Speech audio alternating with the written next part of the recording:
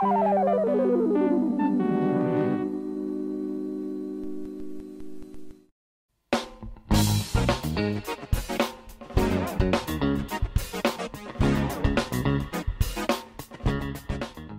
boys and girls, this is your old friend RJ City, and this is the Hollywood Squared Circle, where we talk about wrestling episodes of non-wrestling shows, and today we are talking about Harry and the Hendersons, Season 1, Episode 16, entitled Harry and the Masked Wrestler. For those of you who don't know, Harry and the Hendersons, the TV show, is based on Harry and the Hendersons, the movie, and aired in syndication from 1991 to 1993, spanning 3 seasons and 72 episodes.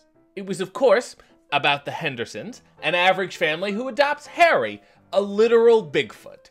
And oh, the hijinks that ensue. It starred Bruce Davison and Molly Cheek as George and Nancy Henderson, Carol Ann Plant and Zachary Bostrom as their kids Sarah and Ernie, and Harry's body was played by Kevin Peter Hall, his face was performed by N. Brock Winkless IV, and his voice was done by Patrick Pinney. This wrestling episode only stars one actual wrestler, but that wrestler is Hacksaw Jim Duggan. I would also be remiss if I did not mention that this episode is actually directed by Richard Klein, better known as Larry Dallas from Three's Company, because who better? Anyway, here's what happens. The show opens with George, Ernie, and Harry all play wrestling in the living room, and of course, Harry is kicking the shit out of George because he's a fucking Bigfoot. And then, for some reason, George is off to go shoot a commercial with Hacksaw Jim Duggan, who, of course, Ernie is suddenly a longtime fan of. So George leaves, and Nancy, Ernie, and Harry all decide to watch an actual videotape of Hacksaw Jim Duggan actually wrestling, and they're all incredibly enthralled by this average squash match. Then Sarah bursts in the room and asks her mom if she can have $1,000 to help an injured sea lion. And her mother's like, no, what are you, out of your mind? And then George comes home and he's like, where is Ernie? I have a surprise for him. And that surprise is actually Hacksaw Jim Duggan, wearing a burnt orange windbreaker and still carrying his 2x4.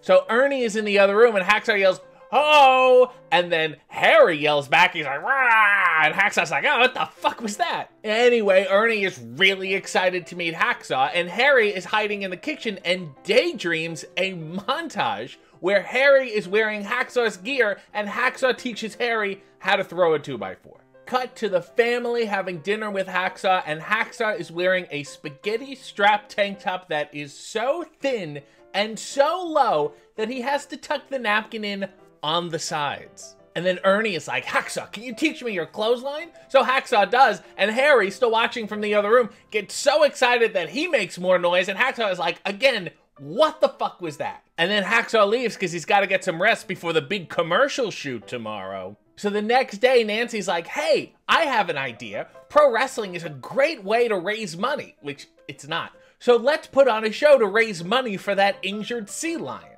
Once again, pro wrestling is mistakenly used for good. So now they're at the commercial shoot, which conveniently is just a ring in the middle of a gym or a high school or some shit. Anyway, Hacksaw is doing this commercial where he endorses knee pads, which is actually a very smart tie-in.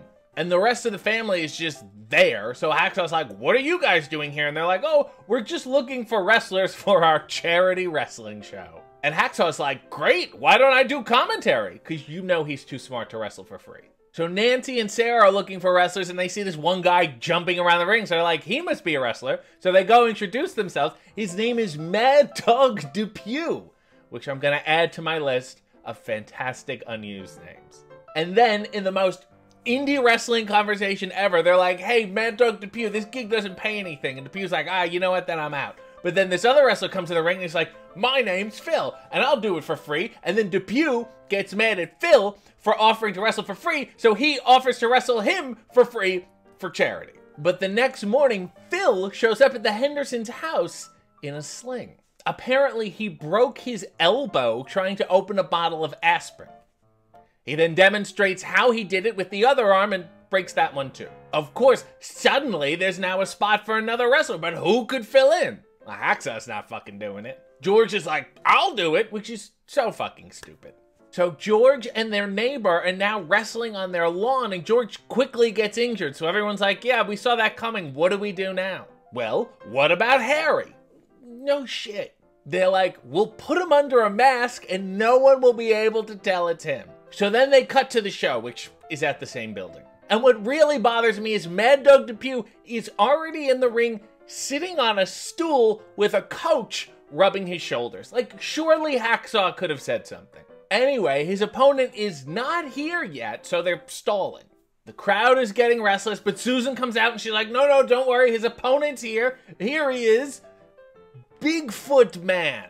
Because he can't be an actual Bigfoot if they say he's a man, so people just assume he's a man playing a Bigfoot, which he actually is in real life, but not for the purposes of this program. So they start the match, and Depew charges at Harry, but Harry casually steps out of the way just to go say hi to Hacksaw. Who knew Harry was a comedy wrestler? And then Harry sidesteps him again just to play to the crowd. So Mad Dog Depew is even madder now.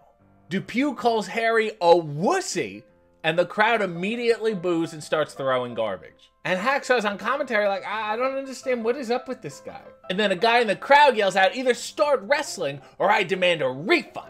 And if that happens, that sea lion is getting none of that money. So George steps into the ring to try to talk to Harry to get him to wrestle, but Mad Dog Depew's like, fuck this guy. So Mad Dog Depew grabs George and throws him in the ropes and gives him a tackle. Well, now Harry is pissed and Mad Dog Depew is in trouble. So Harry's like, all right, we're gonna do this. And everyone's very excited. They're all on the edge of their seats. The tension is mounting. The excitement is building. They both charge each other and they cut to stock footage of two trains colliding. Richard Klein, the fuck you doing?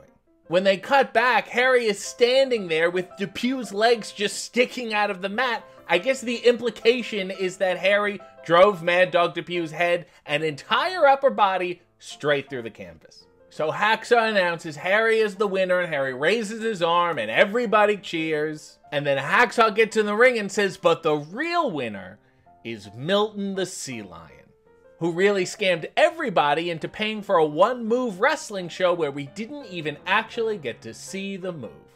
Well, that was the wrestling episode of Harry and the Hendersons. This has been the Hollywood Squared Circle, and I've completely wasted your time.